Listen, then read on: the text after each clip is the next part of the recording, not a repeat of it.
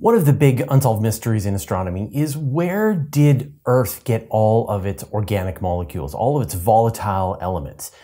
We know that we have it today, but Earth is actually so close to the sun that in the early days, when the Earth was just this ball of molten rock, then all of the volatiles, all of the water, all of the interesting nitrogen gases, things like that would have boiled off and been blown away off into space. And yet, clearly we have these things here on the planet.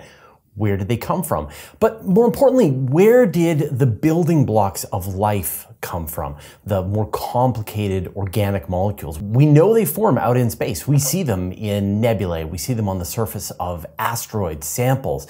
And yet, when you think about the kinds of ways that things could have arrived on Earth after the sun had chilled out a bit, after the Earth had developed a magnetic sphere that could protect the planet, what kind of process could have delivered some of these elements to Earth? My guest today is Dr. Richard Anslow. He is a professor at the University of Cambridge, and he has done the math for the ways that comets could have gently delivered organic molecules to Earth in our early history. All right, here's the interview with Dr. Richard Anslow. This idea that the Earth had a hard time getting its water and various organic chemicals, it has been a big mystery in astronomy. And yet, when you talk to people, they don't seem that surprised. Like, of course, there's going to be water and organic molecules in the solar system. Why is this such a mystery? Why is it such a mystery? So the solar system we look at today is very different to what was going on sort of soon after the sun formed and when we had the early stages of planet formation. And if we think about the early Earth, for example, at very early times, it was a very different planet. The temperatures were really high. We have all this heat still being released from the processes of planet formation. And sort of as part of this, a lot of this initial volatile budget is outgassed from the planet, and it leaves us with a very sort of quite inhospitable starting point. And then what happens as the Earth cools down and it interacts with remnant sort of objects left over from planet formation, can then really shape the kind of chemicals we have on the Earth, what sort of concentrations these are all in relative to each other. And this can be quite different to the initial building blocks of the Earth, because of these planet formation processes, because of the initial radiation from the sun, because of all of these different factors can mean the Earth today is a very different place to how it started. And so did it probably start with the same kinds of raw materials that we have today, but just the processes outgassed it, the solar wind picked up the hydrogen, carried it away, like all of the radiation from the sun. So whatever it started with, it was a reset after sort of the first few 100 million years after the formation. Yeah, and there's even events like the moon forming impact will have really changed the sort of volatile inventory and the surface conditions of the Earth, even at sort of these very end stages of planet formation. And in many ways, you can almost think about the moon forming impact as sort of resetting this stage. And then after that, we have had this sort of final sort of veneer of impacts delivered to the Earth, which has sort of shaped the initial sort of molecular budget that went into sort of the initial sort of stages of prebiotic chemistry and sort of the development of life at that point. It's interesting. It's like the Earth formed, it had its inventory of original material, lost whatever it needed, and then it got hit, got mixed up, and like another chance to lose even more material in that following strike, and whatever happened during that late heavy bombardment period. Yeah, exactly. And I think a lot of the details about that period just after the moon formation, sort of like the late heavy bombardment, you say, is really hard to sort of directly understand. And we rely on things like the impact craters on the moon to understand how many craters we have of a different age and try and tie that back to some idea of the impact flux and sort of the timeline of this bombardment. And there's lots of difficulties in doing these measurements. So whether there was this bombardment or whether this was sort of just some decaying sort of end's tail of accretion is difficult to tell. But what does seem clear is that there was this initial period when the Earth was being hit by lots of different impactors with different compositions and from different places that all combined together to sort of deliver these final sort of volatiles. And so based on that challenge, that paradox, what were the traditional ideas on how we got the water? Where did we get the organic chemistry from? Yeah, so I'll start with the chemistry side of things. And this was often sort of split into two tranches. So either it was synthesized on the Earth. Some people call this endogenous synthesis. And there are lots of different ideas about how this could happen. And this could be via lightning discharges interacting with the atmosphere to produce sort of carbon and nitrogen-rich molecules, or it could be cosmic rays and this proton sort of bombardment, and even large impacts heating the atmosphere and sort of driving lots of this chemistry in the plumes behind the impactor. And a lot of these ideas are really good at producing different building blocks, but a lot of them depend on the atmospheric composition at the time. So depending on what you have in the atmosphere can significantly change what types of molecules you can produce, how efficiently you can do it. So that's sort of one sort of unknown slightly in those scenarios. And then I guess the other tranche would be the delivery of these. And so there's lots of different sort of classifications of these objects. So you could have dust, interplanetary dust, which will probably be hitting the Earth in sort of high concentrations. And we can think of this dust being produced by sort of the collisions of larger objects and asteroids, for example. And then we could think about meteorites, and so asteroids impacting the Earth. And these, we see with these return missions that you mentioned earlier, that we see some sort of interesting chemistry going on their surfaces. And then there's comets as well. And this is obviously something we'll come on to later that I thought about. And these are maybe interesting because comets are really volatile rich in comparison to some of these other impactors. And I think one of the benefits some people sort of think of sort of related to delivery is that it is much less dependent on the atmospheric composition of the Earth at the time. So if you manage to get these molecules from an object, from a comet or an asteroid to the surface and keep them intact, then that's great. We don't need to worry too much about the atmosphere in that scenario.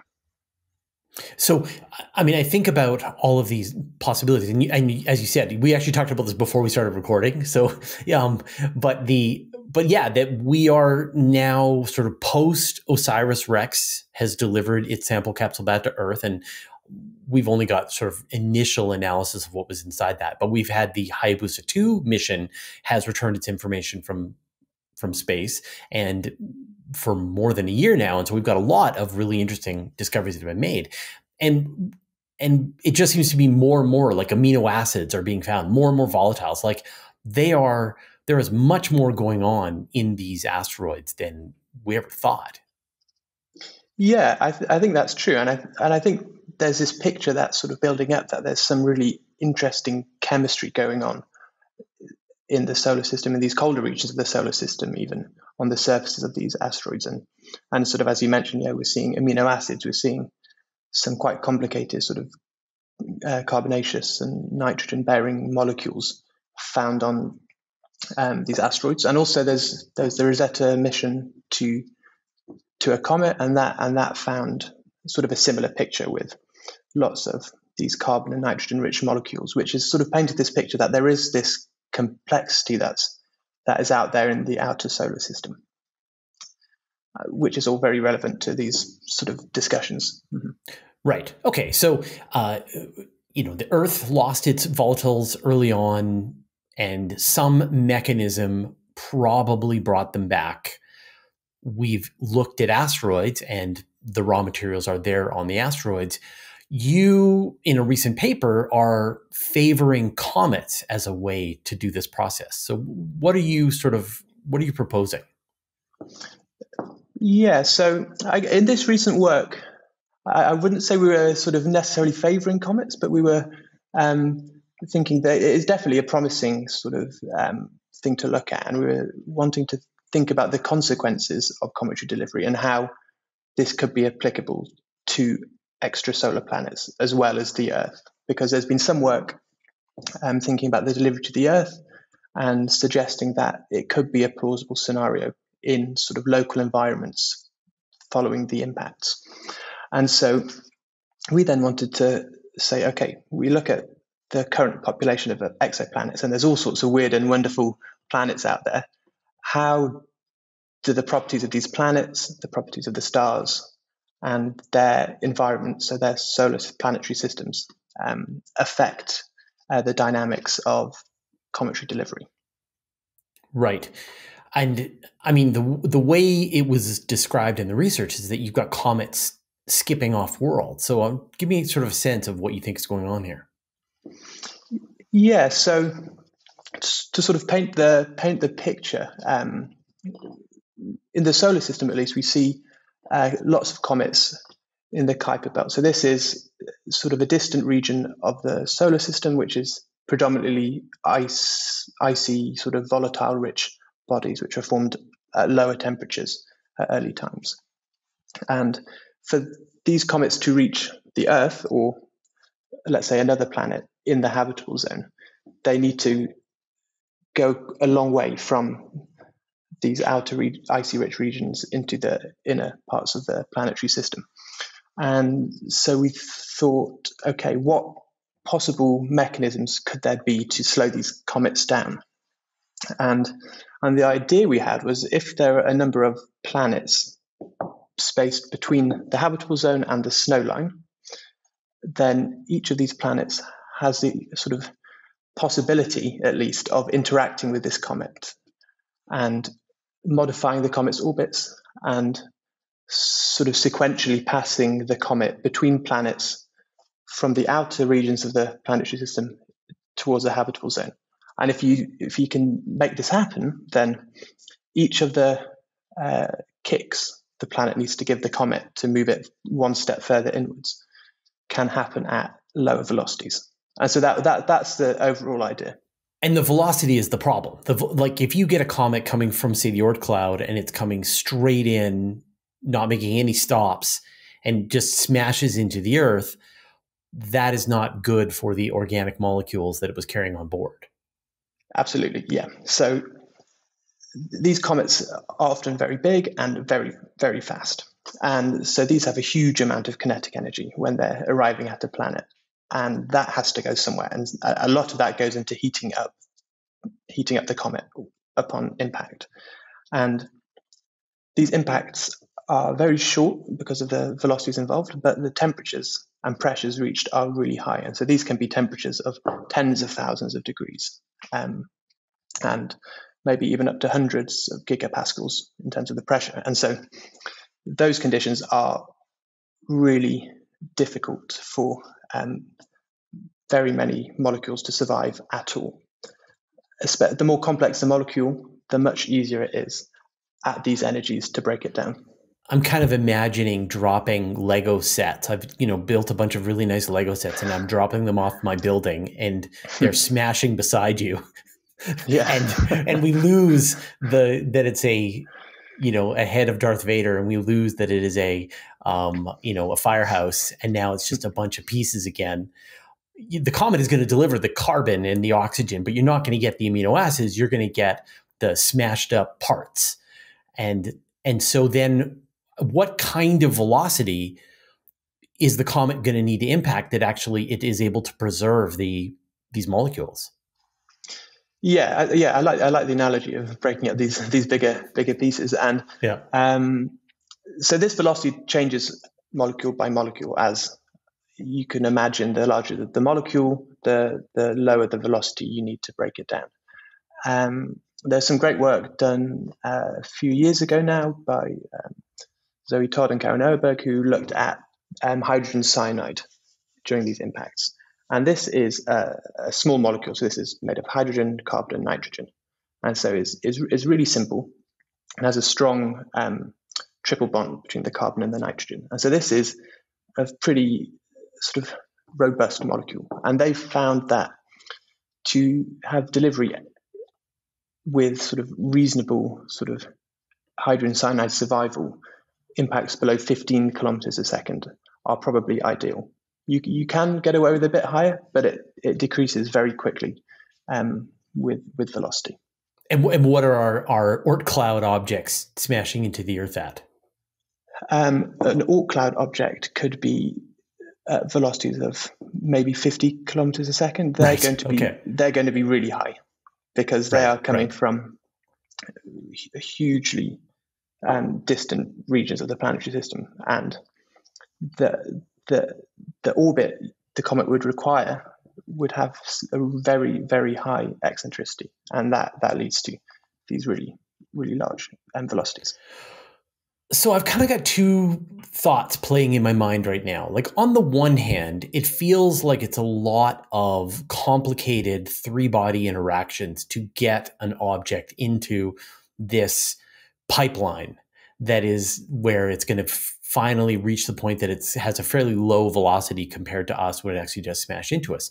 But on the other hand, I think about near-Earth asteroids, and there is this process where Jupiter is just shoving all of these asteroids into orbits that bring them into close proximity of the Earth. In fact, it's all Jupiter's fault. They're all, people say Jupiter's protecting us. Well, Jupiter's also throwing, constantly shoving all these asteroids into orbits that bring them really close to us. And so are you imagining sort of like an individual, like, three-body interaction with an object that, and then you've got a lot of time on your hands? Or is it just like there is this pipeline, like a conveyor belt of Kuiper belt objects or centaurs or something that are moving through this process? Yeah, you were right to think about these sort of three-body interactions. And so that was how we did the actual modeling. And so we thought that as the comet moves in, when it reaches each planet, it has a chance of having a three-body interaction. And there's a few different outcomes that could happen at that point. It could be accreted by the planet, it could be ejected back out of the planetary system, or it could be scattered further in, which is what we want for this scenario to work. And so you're right that it isn't a particularly common scenario, because there's quite a small probability that a comet will encounter some of these intermediate planets on the way in. But a lot of the literature sort of can work, or is suggested to work, with maybe one or a few of these impacts, rather than needing necessarily lots and lots of these low velocity impacts. So just a few of these impacts over the course of billions of years would be enough delivery of material. Like, what did you estimate? So we didn't do any chemical modeling, just to sort of be upfront about that. But there has been previous work to think about what happens if we have one of these low velocity impacts, and can we concentrate hydrogen cyanide in particular to sort of create some of the important building blocks of life, and can it create these sort of simple polymers and get started down these chemical networks. And the great thing about these low velocity impacts, if we can deliver enough hydrogen cyanide, is that the concentrations are high enough that this seems to be possible in local environments. So if you almost think about this happening in a pond, or the crater produced by the impact, that's sort of the general picture of how it might be seen to work. Because, I was just going to say, because if we're thinking of cometary impacts into the ocean, delivering these molecules. It's just going to be a drop in the ocean, if you pardon the pun, but it's difficult to concentrate these prebiotic building blocks to sufficient quantities for this prebiotic chemistry to be efficient and potentially to work. And so are you sort of separating things? Like on the one hand, you've got the comets that are coming in faster that are delivering the water and you don't really care, back to the Lego analogy. It doesn't matter if they all break up. I'm just pouring the big bucket of Lego on you and you've got all the Lego you need. Mm-hmm. But with these very fragile molecules, you only need a few to get the raw material started. Like I can feed a tree a whole bunch of just chemicals and that it can use that. The bacteria underneath can use it to supply the tree with nutrients. So is it like, it's just like I'm trying to think of another analogy. I'm sorry. I'm analogizing today. It's like a sourdough starter, right? Yes. It's like, yeah. Right. Right. Okay. Yeah, that's the right idea. So the idea is that if we can have a low enough velocity impact, we could have enough stuff just contained within that impact to get us started and for this prebiotic chemistry to sort of get going from that point. Now, you talked about maybe there's some kind of lightning strike or maybe there's some kind of interesting chemistry or something happening at the deep sea vents. Why do we like the formation of these organic molecules off of the Earth? Like, why is that a more interesting, more interesting place, that seems more reasonable as a place where some of this stuff might get built up as opposed to by a deep sea vent or whatever? Like, what's the advantage? So I think the arguments in favor of delivery in these local environments is that if we can keep all of these reactants in this pond, let's say, we can have it starting at a high concentration, and we know what's there. And if we don't have a huge amount of water, for example, these ponds can respond to the climate, and they can dry out, and they can replenish, and they go through these cycles of becoming wetter and drier. And some work suggests that this is a really efficient process of driving some of this chemistry, producing polymers and concentrating salts on the edges of the ponds. And there's lots of different ideas like this, which seem to work quite nicely in these local environments. So I think that's an advantage. I think a sort of a challenge with the scenario is making sure these molecules can actually survive in the first place. Because if they can't survive, then it's not much use. And I think some of these other mechanisms that generate hydrogen cyanide in lightning or in impacts, I think it looks like they can produce more hydrogen cyanide. And I guess the challenge in those scenarios is concentrating it into local environments. And so I'm not a chemist, so I'm not necessarily saying this way is better than that way or whatever, but they're the main ideas, I think, sort of in favor of the different scenarios. But I think if you were say we were 50 years ago and someone was saying, we knew we saw hydrogen cyanide. I know that sort of caused a great fear 120 years ago when a comet was coming close to Earth. But thinking about the kinds of elements, like I know astronomers are always surprised. They're like, we found these 80 amino acids in space, right? Like, I think astronomers keep being continuously surprised at the complexity and the size of the organic chemistry that's going on out in space itself. Is there something special about these, zero gravity environments, cold environments far away from the sun? Like, is there something that is turning them into organic molecule factories that's different than planet Earth? I think one of the big differences is the temperature where this is all happening. And so I don't think the usual kinetic picture of chemical reactions is applicable on comets compared to what we're familiar with on the Earth. And I think this can have the benefit of producing some of these more volatile molecules, where I think it's driven by radical chemistry. And I might be corrected by astrochemists after this, but I think that's the general picture, that if we have these lower temperatures, we can have different chemical pathways favored, and that could be helping to generate these complicated molecules in these distant regions. There was this work that was done by a bunch of researchers. I read it a couple of years ago, and they were sort of calculating how often comets might actually pass through the atmosphere of the Earth of varying sizes. And they found that it's every few 100,000 years you should get a comet that comes so close that it actually passes right through the atmosphere of the Earth and picks up molecules as it goes. And over long periods of time, a lot of really weird stuff could theoretically happen. And so if you think about sort of these kind of gradual, literally bouncing off from world to world, do you sort of see that as a pathway maybe for like panspermia, things like that? I've never read that paper, actually. It's an interesting idea, and I think you'll need very specific sort of impact parameters for that to happen. I guess it would have to be a very grazing sort of angle. And so I guess the question would be how often these impacts happen.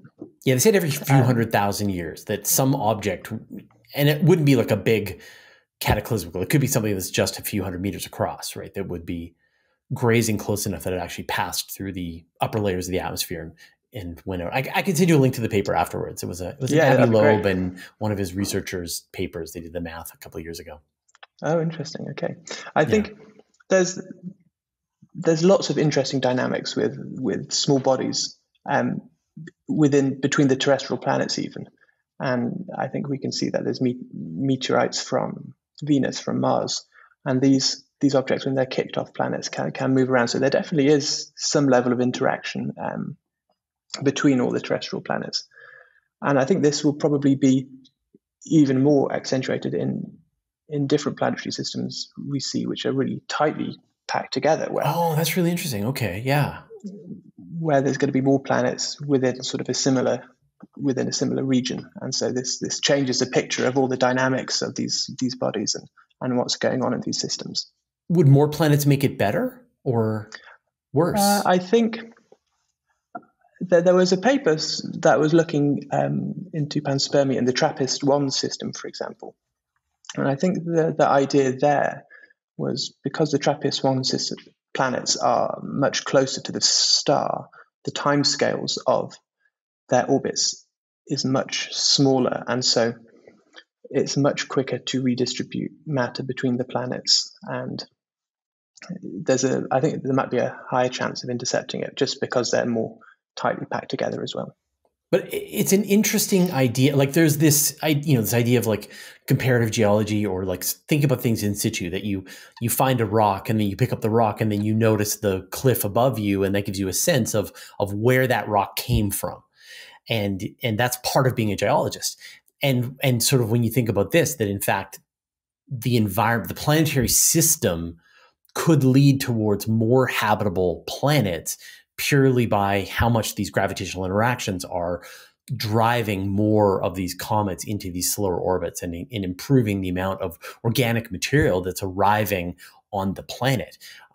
Like I know that, for example, on Earth, we're starved for phosphorus. And so we didn't get enough cometary deliveries of phosphorus early on, and now we're stuck with this very phosphorus poor planet.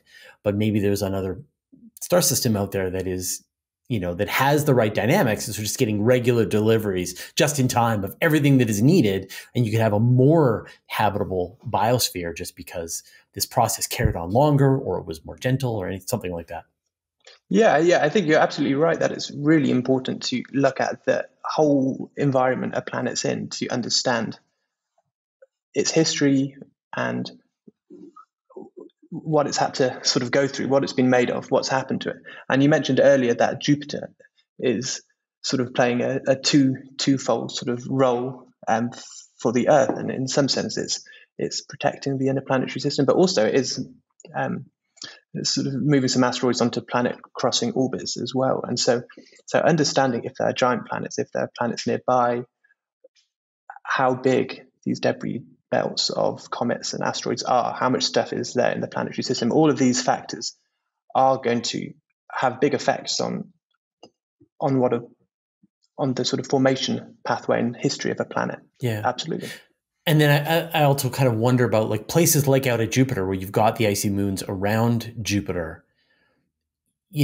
Could Jupiter's gravity and its ability to grab things through these three-body interactions contribute to the iciness of the moons, or maybe the amount of organic molecules that are on them? That maybe we have a miniature version of this when, say, the Europa Clipper goes, or when JUICE arrives, then maybe you can actually get a better sense of like, did Jupiter help bring in and slow down comets that it was passing close by?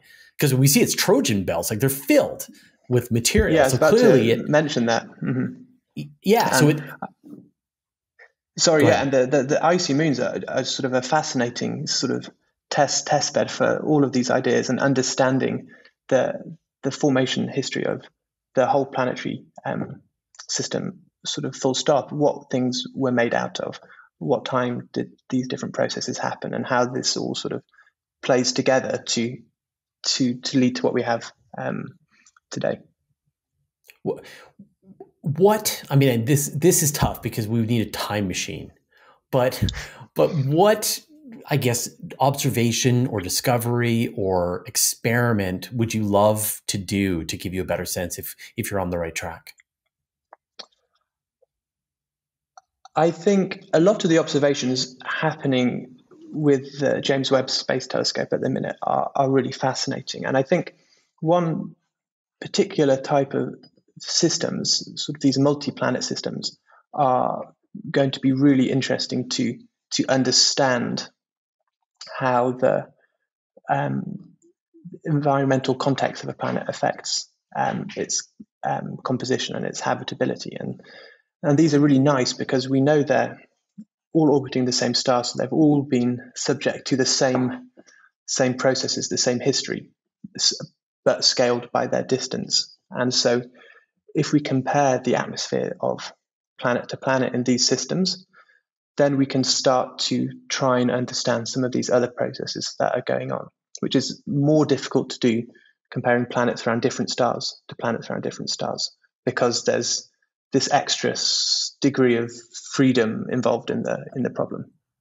I mean, there are some observations by Webb already that are kind of related. One that just came out last week, where astronomers could see ice-covered dust moving inward in a planetary disk, and so they could actually see. But that's that first round, right? Not the second round. I think this is like a star system that's only 100,000 years old. So it's the first delivery for the planets actually get made, but also delivering the water. But it's it's the buckets of Lego, not the made up sets.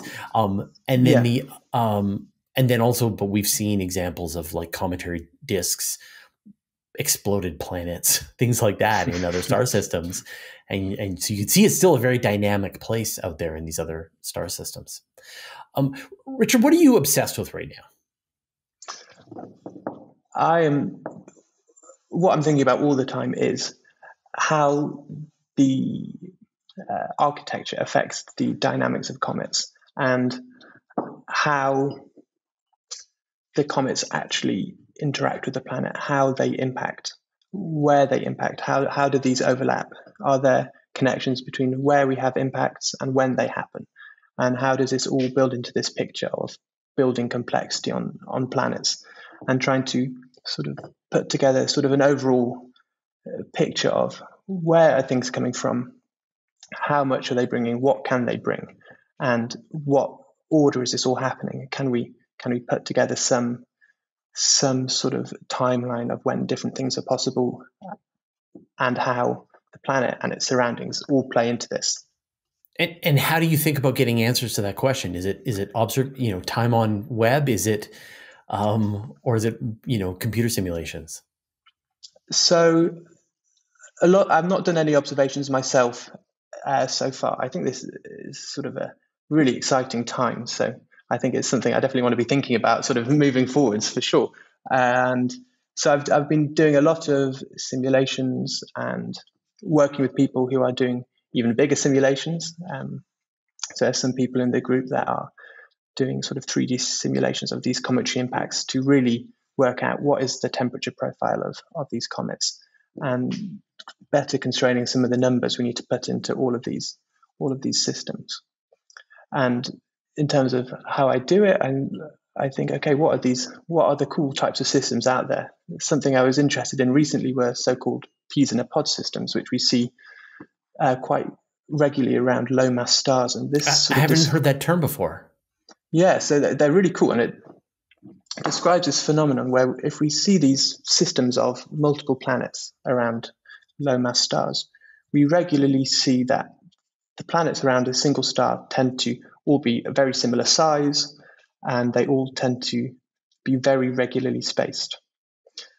And so we can picture, okay, maybe there's 4 or 5 planets that are all almost the same size, and they're all a specific ratio apart in terms of their orbital period. And this is really weird compared to sort of the overall exoplanet populations we see, because we see sort of mini Neptunes, super Earths, Jupiters, terrestrial planets. And so then to see these systems with everything looking so similar is quite surprising. Yeah, that is really interesting. And I wonder, when will we have a telescope capable of seeing exocomets? Is the big question. Yeah, that'd be very cool.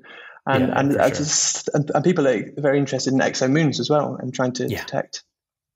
Yeah, I was wondering about that. I mean, I know people are trying to detect exomoons, but it's sort of back related to that question about Jupiter. That if you had a terrestrial planet in orbit around some giant planet that was a three-body interaction factory, would that make for a more habitable world? Like, would these indoor worlds actually be the best places to look if they're going to have all this delivery of gentle organic material?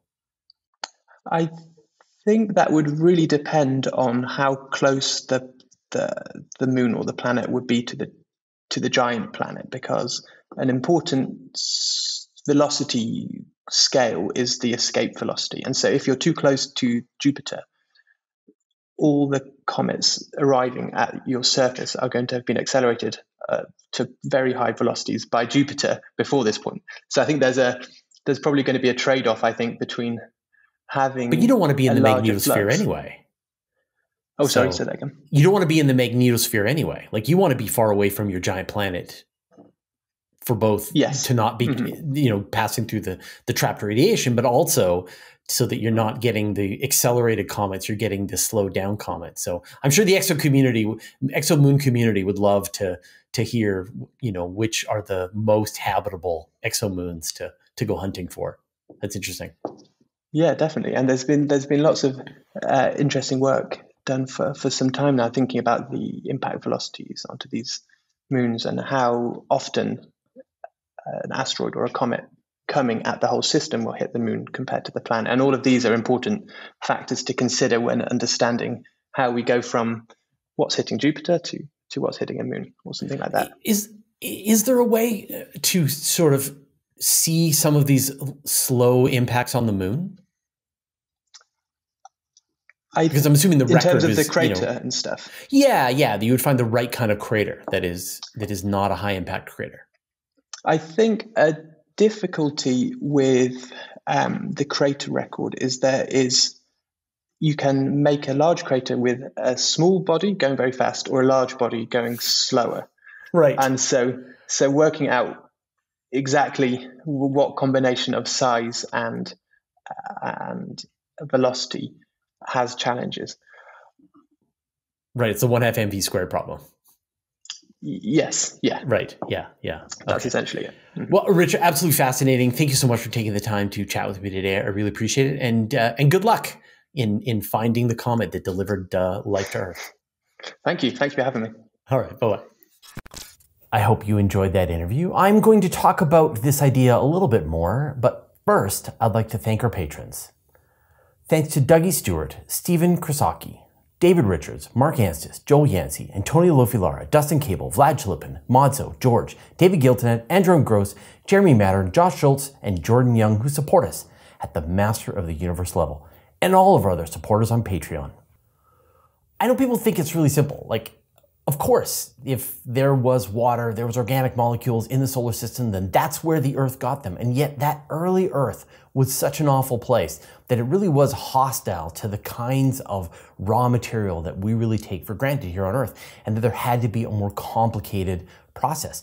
And one of the things that I'm really excited about is that James Webb is actually doing a lot of work that is revealing how this works kind of in real time. We're seeing news stories come out. And so like a big one that came out this week that I mentioned briefly in the interview was that Webb saw icy particles being delivered to the inner solar system of some other protoplanetary system. And so we can actually see one of these theories on how this material got delivered just sort of working in real time.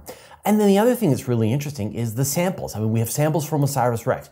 We have samples from Hayabusa 2. And these two missions are showing that the kinds of organic molecules, the building blocks of life, are there in the solar system. Just need to figure out a mechanism to get there. So hopefully this is the one that helps explain that. But it is really kind of amazing that we are at this time when this really important question, there are the tools to answer it. And that's really exciting.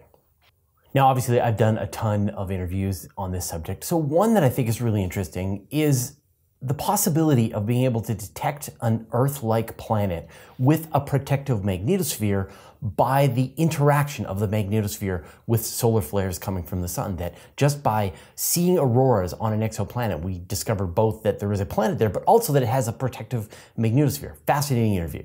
And then the other one that you might want to look at is the process of directly imaging exoplanets, which is something that we're going to want to be able to do in the future to see these planets newly forming in other star systems and maybe even detect the chemicals as they exist at different times in a planet's history. All right, we'll see you next time.